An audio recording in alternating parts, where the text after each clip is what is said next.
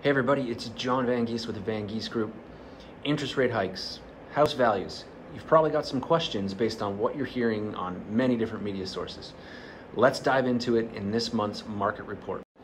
The Bank of Canada meets 8 times per year to discuss the overnight rate, which has a direct impact on the annual rate, which is what the banks use to determine the rate they'll charge for variable rate mortgages, credit lines, and student loans. As inflation hit a 30-year high of 6.8%, a second 50 basis point interest rate hike was deemed essential to work towards bringing inflation back to target. This is also something we haven't seen in over 22 years.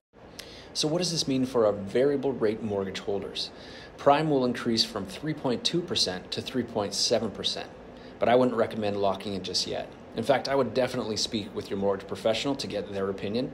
And to put it into perspective, the new interest rate hike will cost $25 more per $100,000 borrowed per month. So what does this mean for the value of my house? With rising interest rates, buyers will have less purchasing power, which will put a downward pressure on home values. Having said that, interest rates are still lower than pre-pandemic levels.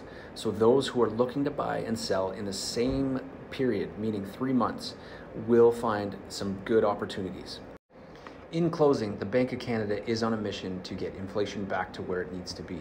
So there are some other dates that they are planning to meet, with the next one being in July, followed by September, October, and then December. I'll put the exact dates in the description below, and watch out for those. If you have any questions, we're always available to sit down and discuss how we can help you through this time and look for the opportunities.